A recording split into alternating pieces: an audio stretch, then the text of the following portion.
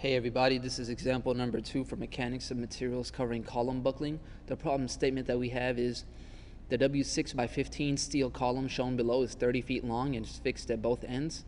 It is braced at the mid-height about the y-axis, and the bracing is assumed to be pin connected to the column. And we need to find the largest axial load that it can support before it buckles or the steel material begins to yield. The yield stress for this steel column is equal to 60 KSI, and the modulus of elasticity for steel is equal to 29,000 KSI. And here's our W6 by 15 steel column. It has a length of 30 feet. The unbraced length about the x-axis is equal to 15 feet plus 15 feet, so that's 30 feet. The unbraced length about the y-axis is equal to 15 feet. The boundary condition here on the bottom is considered fixed, and same thing on the top, it's fixed. And the bracing at mid-height is considered to be pinned. The first thing we're going to do is get the section properties. The moment of inertia about the x-axis equal to 29.1 inches to the fourth power. Moment of inertia about the y-axis equal to 9.32 inches to the fourth power. The effective length factor K for the x-axis is equal to 0.5 because it's fixed on the bottom and fixed on the top. The unbraced length about the x-axis equal to 30 feet. The effective length factor K for the y-axis is 0.7 because it's fixed at one end and pinned at the other end. The unbraced length about the y-axis is equal to 15 feet. And the cross-sectional area is equal to 4.43 inches squared. So the moment of inertia and the cross-sectional area, you can get that from any steel design manual or also anywhere online.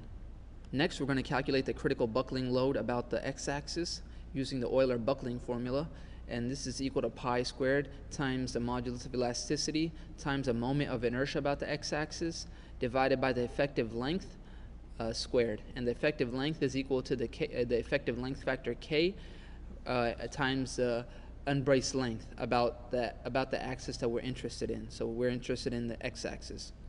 We plug in the numbers, pi squared times 29,000 KSI times 29.1 divided by 0.5 times 30 feet, the unbraced length, multiply by 12 inches to get it into inches squared. So the critical buckling load about the x-axis is equal to, I made a spreadsheet for this example, it's equal to 257.07 kips. 257.07 kips. And this spreadsheet is available at our website at EngineeringExamples.net, in addition to many other spreadsheets as well. So please visit our website. Now we're going to calculate the critical buckling load about the y-axis.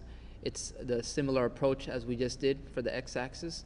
Plug in the numbers, pi squared times 29,000 KSI times IY, which is 9.32, times KY, which is 0.7, times the unbraced length, 15 feet, and get it into inches squared. So the critical buckling load about the y-axis is equal to 168.02 kips. 168.02 kips.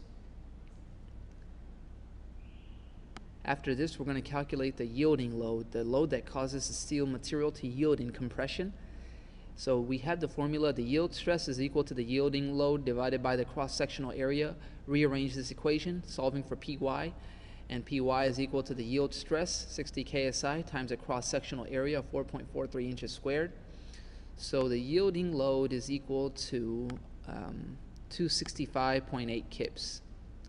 265.8 kips.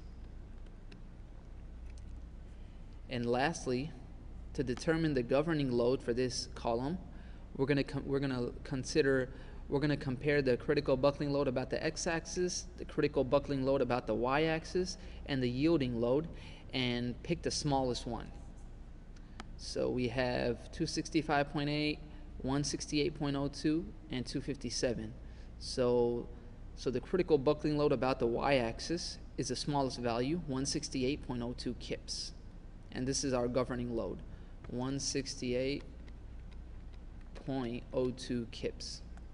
So this tells us that this column is going to be governed by weak axis buckling. So buckling about the y-axis. And this is the end of this example. Please subscribe to the channel, and also don't forget to visit our website at EngineeringExamples.net. Thanks.